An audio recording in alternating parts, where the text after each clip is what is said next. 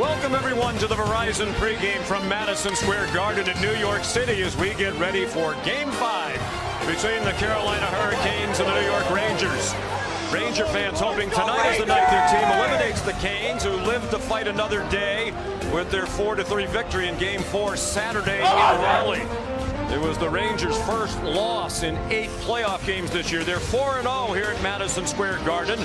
And a win tonight sends the Blue Shirts on to the Eastern Conference Final for the second time in 3 years. Good evening, everybody, and welcome. I'm Sean McDonough upstairs. Ray Ferraro.